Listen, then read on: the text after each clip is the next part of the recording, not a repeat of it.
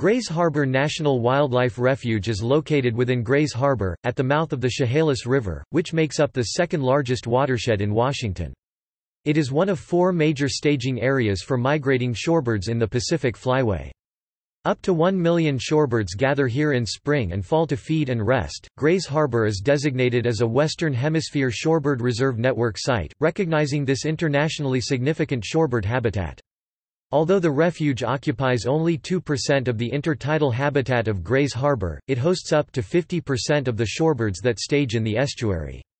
As many as 24 species of shorebirds use Grays Harbor National Wildlife Refuge, with the most abundant species being western sandpiper and dunlin. Semi-palmated plover, least sandpiper, red knot, and black-bellied plover are also common during migration. The refuge is also used by peregrine falcon, bald eagle, northern harrier, Caspian tern, great blue heron, songbirds, and a variety of waterfowl. The accessible boardwalk offers a means to develop and implement interpretation and education programs for the more than 1 million travelers that pass by each year on their way through the gateway to the Olympic Peninsula.